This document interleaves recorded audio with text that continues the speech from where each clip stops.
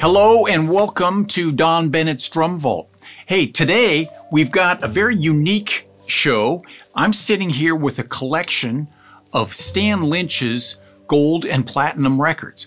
As you may know, Stan Lynch was the drummer in Tom Petty and the Heartbreakers.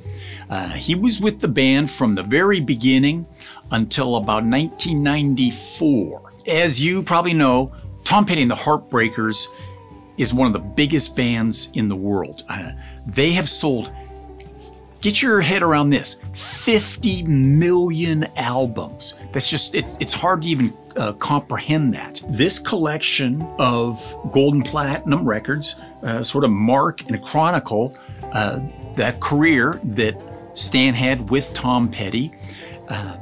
And each of these sort of serves as a little milestone of his career along the way. Tom Petty, you know, when he left, a lot of people would think that was a great career and you could be pretty good right there to be done. But really for Stan, he was really just getting started, and his career as a songwriter, producer, and drummer continued, and he worked with, you know, dozens of major top artists: Don Henley, Stevie Nicks, the Mavericks. I mean, I could go on and on. Actually, right here, I've got one of his Stevie Nicks awards and one for his work with Don Henley.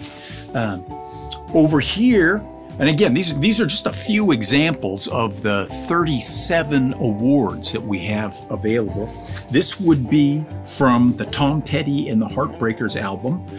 This is the one that kind of started it all. This would be the first gold record Tom Petty and the Heartbreakers got. From their second album, you know, this is back when it was a really big deal for them to sell 500,000 records. You can see as things moved along, here is an award for the sale of 9 million records for Tom Petty and the Heartbreakers' greatest hits. It's really kind of phenomenal. So in talking to Stan, who, by the way, really is a really enjoyable guy and a lot of fun to talk to, we do a lot of deep geeking and have some really long conversations about all kinds of musical stuff. In one of those conversations, just somehow his gold records came up, and you know, he's telling me that the first time he got one, it was a big thrill. I mean, what musician doesn't dream about getting a gold record? But then after that, you know, they just kept coming and the records kept coming, and he certainly didn't take them for granted, but it just wasn't really an important thing to him to have these plaques. You know, he was more concerned with just making the music. So literally they started stacking up. So as years go by, Stan has discovered that he gets a lot of kick out of supporting the charities and organizations that he really likes, the individuals that he really likes. He likes to be able to do good things. And so he felt that, you know, in selling these, finding new homes would help fans and people appreciate them, get their hands on this stuff, and it would help him fund his many charitable pursuits. So that's what we're doing here today.